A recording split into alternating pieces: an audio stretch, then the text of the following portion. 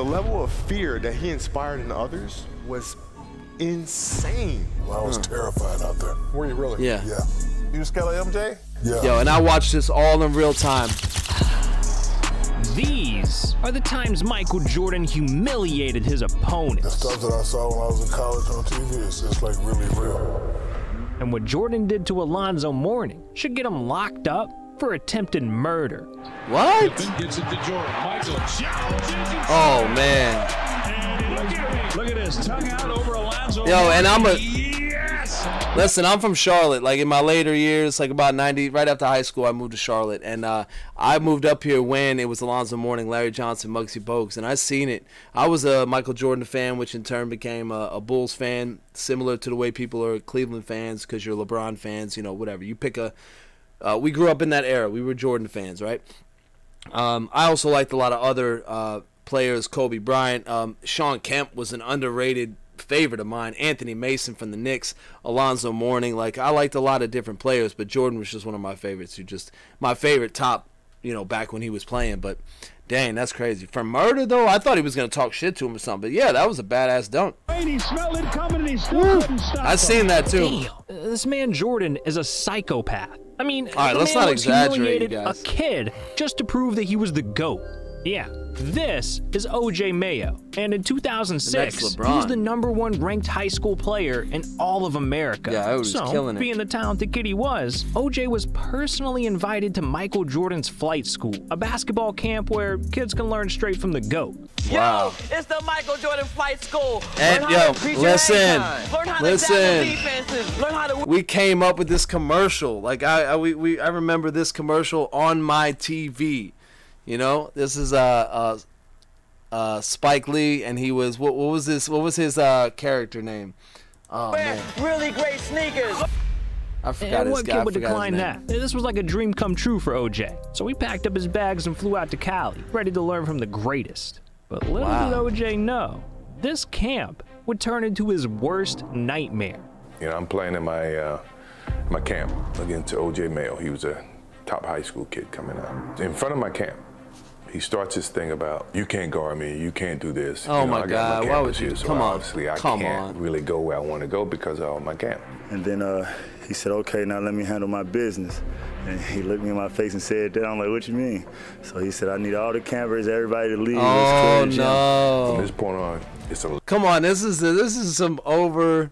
You guys are so competitive. You just don't even. But you don't say that to like you can't guard me. I frequently hear a lot of people that play basketball or other sports. Like it's almost common to be egotistical and cocky and arrogant and you know like let your game speak. Like you don't gotta. I think people think talking shit is part of the game, and it may be. But let your game speak. Like you're a high school kid talking to Michael Jordan. I get it. MGK winning Eminem. You know what I mean? But I mean, maybe sometimes you just shouldn't. Let me not speak. Let's see. I want to see the rest of this. lesson. And from that point on, it was a lesson. He never won a game. I posted him up. I did everything. Hit the famous fadeaway on me. Hell and yeah. then, Oh yeah. And he said, hey, young fella, let me tell you something. You may be the best high school player, Right. but I'm the best player in the world. Jordan, the kid can't even drive Yeah, yet. What the bro. hell? Well, look, OJ got off easy compared to most NBA players. How are you gonna- Because Michael Jordan has been What's it like to say I'm the best in the world?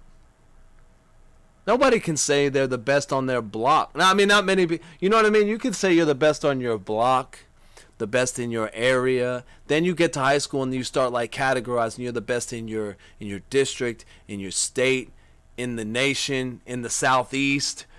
But for you to just be so great that you can just say I'm the greatest, I'm the best in the world at the time that you're the best, it's just got to be some kind of arrogance at the same time, but like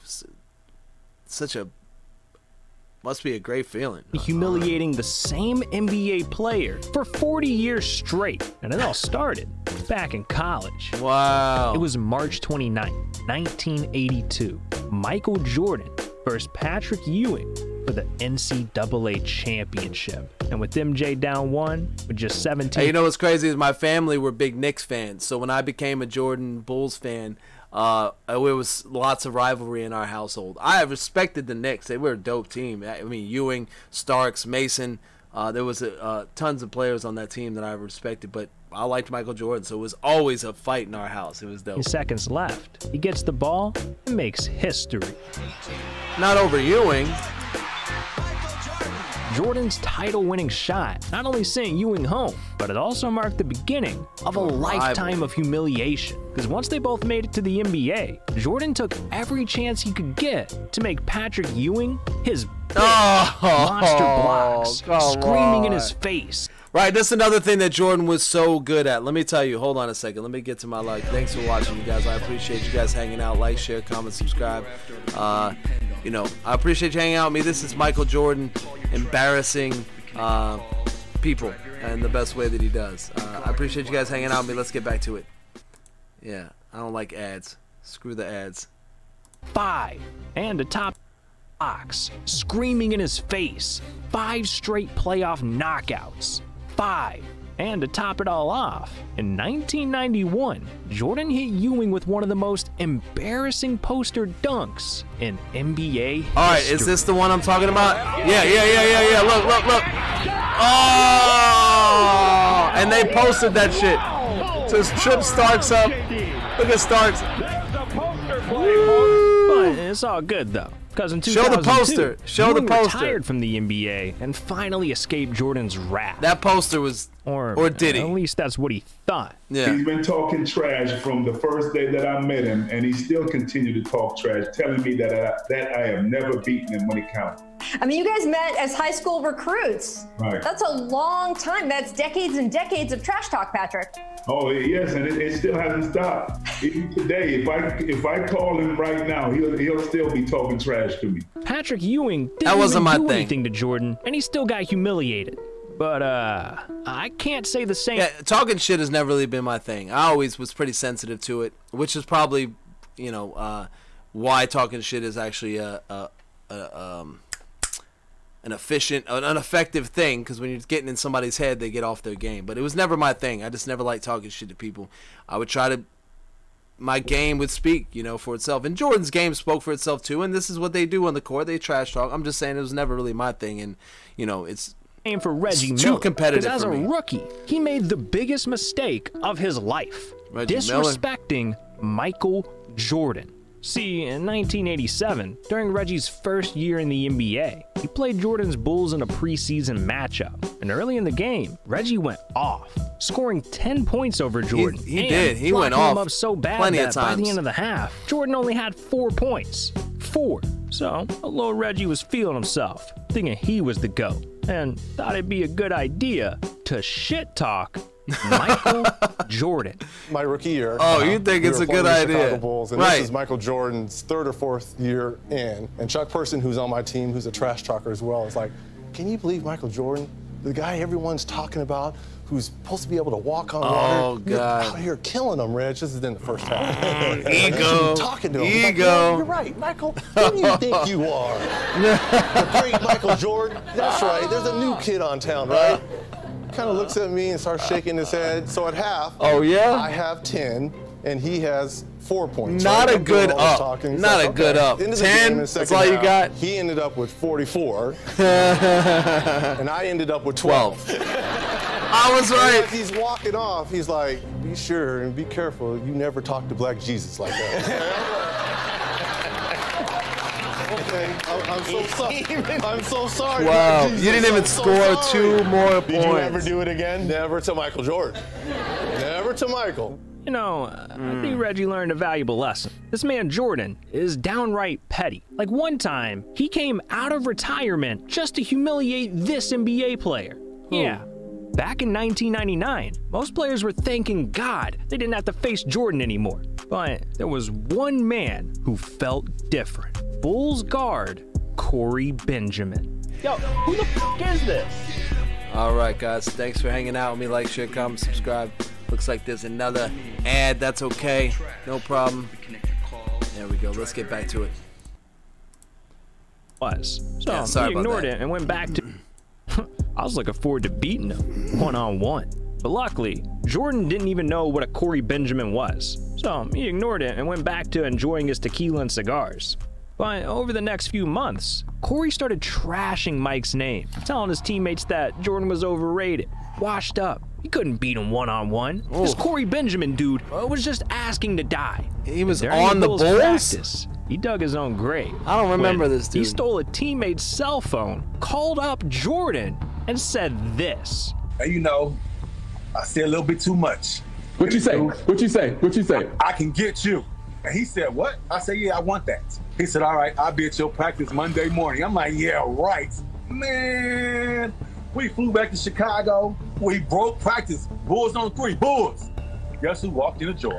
MJ walked in the door, Chris. I damn took a dump on myself. I bet. Bro, what did you expect? What did you expect? At this practice that Corey Benjamin was buried alive. Got whooped. Simple. And this is his game. This is like his 30% game, right? You know he ain't going at it. He's not giving 100%. Give me that ball back.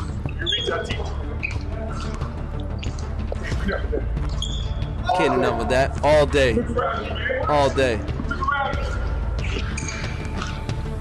Look, he's still in his warm-ups. He's still in his warm-up pants. This man Jordan is messed up in the head. He has no limit. I mean, he'll even humiliate the people he loves most. See, in the 90s, there was one player that Jordan did everything with. Charles Barkley. Yeah, the two were best friends. But in 1993, I didn't stop him from talking everything changed. Because when they met in the NBA Finals, Jordan did something downright dirty. Right before Game 4, he invited Charles Barkley to a round of golf, where he gifted him $20,000 diamond earrings. Oh my God. And that sounds nice, but it was all a part of Jordan's secret plan to butter Charles up and f him. Because Jordan later told his assistant coach his true motive, saying, Charles won't get in my way the rest of the series. What's $20,000 to me? He thinks we're great friends. I hate that fat f. Damn, that's evil. But hey, it worked. Because the very next game, Jordan humiliated Barkley in front of the whole world. Come on, no, he said get out of the way.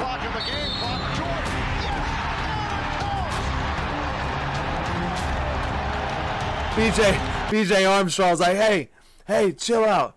Bro, did he really do that right before the finals? That's crazy. That's like paying somebody off. What the hell? I didn't know that.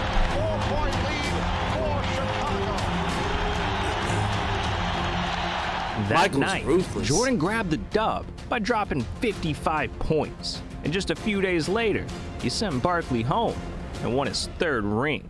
Jordan, how you gonna do your friend like that, I love dog? you, bro. Damn, that's ruthless. But if we're talking ruthless, you gotta talk about what Jordan did to the Dikembe Mutombo. Because MJ hit him with the most embarrassing poster dunk of his NBA career.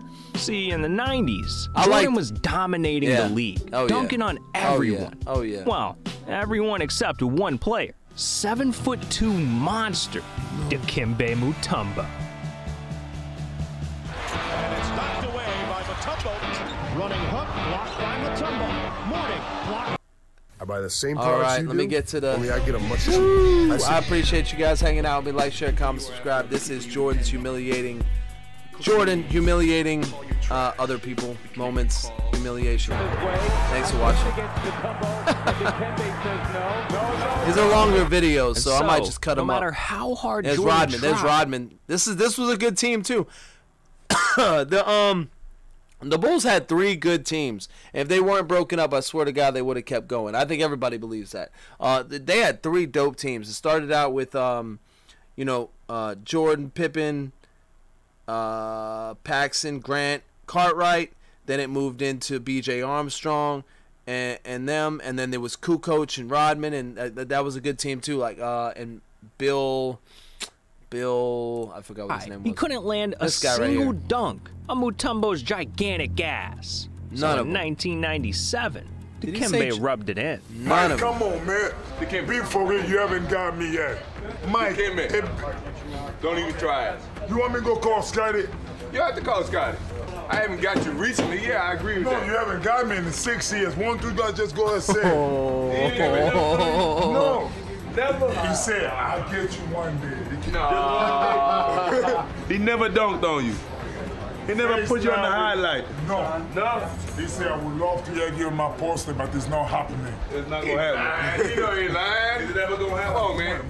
Yeah, Dikembe was talking shit, and he really thought Jordan would never dunk on him. No. A couple of months later, when the two squared off in the playoffs, Jordan, when Jordan's at his high, yeah, he's like, get out of the way, give me this.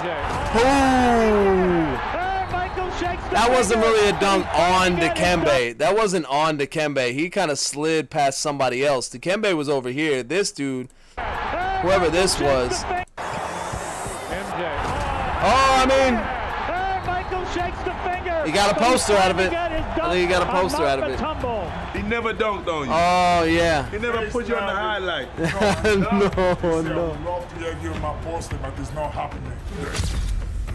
Ooh, there it is. Not only did Jordan hit Dikembe with the most humiliating poster dunk of his career, but he also eliminated him from the playoffs in the same game. Embarrassing. But hey, it's still not as bad as what happened to Isaiah Thomas, because Jordan did him the dirtiest, and it ruined the man's entire legacy. See, in the late 80s, Jordan hated Isaiah Thomas because his Pistons knocked him out of the playoffs 3 seasons in a row and clowned his ass with plays like this. 10:25 to go opening quarter.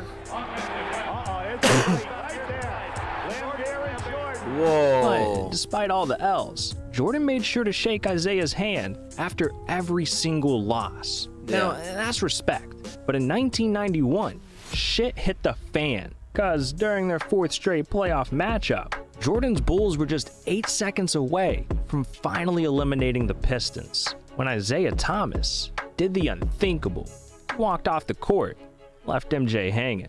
What? 2 years in a row, we shook their hands when they beat us. There was a certain respect to the game that we paid to them. That's when Rodman was playing with them. No matter how much it hurts. Yeah. And believe me, it fucking hurt. There's no way you can convince me he wasn't an asshole. You could see it in Jordan's eyes. He was furious. Oh, and from this point forward, Jordan knew that he wanted cold-blooded revenge. I didn't know that. Over the next few months, Jordan started scheming until he came up with a devious plan. Get Isaiah banned from the most legendary squad ever, the 1992 Olympic Dream Team. See, Jordan being the best player of all time, knew that Team USA would do anything for him. So during a recruiting call with the Olympic Committee, Jordan agreed to play, but with just one little condition. No way. And when they called me to ask me to play, Rob phone called and said, Rob, I love to play. Shut the fuck up. He did that? Yeah. That was leaked audio proving Jordan got Isaiah banned from the Dream Team, costing him a gold medal and a place in basketball history, all over a handshake. And Isaiah still regrets it to this day. Looking back on it, should we had been bigger? Yeah. This man. Wait, what? Who lost? He lost the gold medal? Yeah. That was leaked audio proving Jordan got Isaiah banned from the Dream Team, costing him a gold medal and a place in basketball history, all over a handshake. Costing Isaiah a gold medal, not Michael Jordan. They won. How was that legal? I guess he was valuable. He said, I'm just not going to play if you have Isaiah Thomas play. Wow. That's grimy, dude. As my favorite player, basketball-wise, that's grimy, dude. I don't like that. That's using your power for evil. Isaiah Thomas rightfully earned his place on the Dream Team. That's fucked up. Yo, I think of Jordan differently now. I didn't even realize that. Sean Kemp was on that team. I love Sean Kemp. How Isaiah Thomas not on that team? And Isaiah still regrets it. How are you gonna regret it? I mean, all right, being a poor sport and not shaking the man's hand, right? But you're taking You're taking inventory of how many times this dude shakes your hand, and then at the end of it all, because he don't shake your hand, you're going to call up and use your power and get him banned? Wow. I think different of Jordan right now. Looking back on it, should we had been bigger? You shouldn't have lost your spot. This man Jordan has humiliated everyone. But there's only one NBA player that's ever made him regret it. Kobe Bryant. And Kobe hardly ever gets brought up in the conversation unless it's like, yo, what are you guys doing forgetting about Kobe? Like, it's always LeBron and MJ, right? Be like, what about Kobe? What about who else can you compare to LeBron anyway? I wouldn't say who else can you compare to Jordan, but who can you compare to LeBron? Because everybody says that LeBron's the greatest, and they'd be like, yeah, but what about Kobe? And what are some other names that get brought up in the conversation when we talk about the greatest of all time? During Jordan's final season in the NBA, he led the Wizards to a 1-point win over Kobe's Lakers. Yeah, I remember. Instead of just taking the dub and moving on, Jordan wanted to rub it in Kobe's face. I remember when he came back and coached and played for the Wizards, like as if he was going to provide some... what he was trying to do, I think, was provide some sort of example and lead his team. I don't know what that was all about, why he purchased the Wizards or what made him do all that, but... One last time. So after the game, he walked up to Kobe, looked him dead in the eyes, and said, you can put my shoes on all you want, but you're never gonna fill them. Yeah, Kobe got humiliated by his idol, and all he could think about was getting back at Jordan. So Kobe locked himself in the gym, stopped talking to his own teammates, and did nothing but practice until March of 2003, when, during their final matchup ever, Kobe Bryant... I mean, he's lucky he got a chance to play against him because he came out of retirement. This was his second time out of retirement to play for the Wizards. He would have never got that opportunity. I don't know. Did him and Kobe play prior to that when he was on the Bulls? I don't think so. Put Michael Jordan in his place. Comcast Sportsnet tonight. Kobe's first jumper, that's good. Long jumper, 3 points. Oh, he's long. He is unbelievable. They trail now by 1. Here's his jumper, and that's the first lead of the night for Los Angeles. Unbelievable. Another 3 for Kobe. Kobe guarded by Lou. Kobe's long jumper. Long. He is burning down the house. Standing up. I had one of the first pairs of a Kobe Adidas with the face on the bottom, the real weird looking shoe. I had those in the in the Laker colors. It was That night, Kobe dropped 42 points in the first half alone. By the end of the night, he scored 55 on Jordan, marking this game as the passing of the torch from one GOAT to another. Damn, that's some beautiful shit, man. But you know what's even more beautiful? This video right here. These are the top 20 plays of Steph Curry's career. And this man has done it all. He set unbreakable records, embarrassed NBA legends. I mean, he's Steph Curry. So what are you doing? What are you doing? All right, yo, that was good. So Jordan, times Michael Jordan humiliated his opponents. That was, I don't know what's up my full screen here. Anyway, yeah, that was the video. I thought I'd do one of those. I do music videos, TikToks, funny videos, skateboard videos, and I even have a couple on Jordan and things like that. I just do whatever I feel like reacting to on my YouTube channel. So I hope you guys enjoy it. Like, share, comment, subscribe, and if you like my videos, check me out. And yeah, leave some comments. Let me know what you think of this video. Thanks a lot. Peace. Look, the people you are after are the people you depend on. You cook your meals. We haul your trash. We connect your calls. We drive your ambulances. We guard you while you sleep.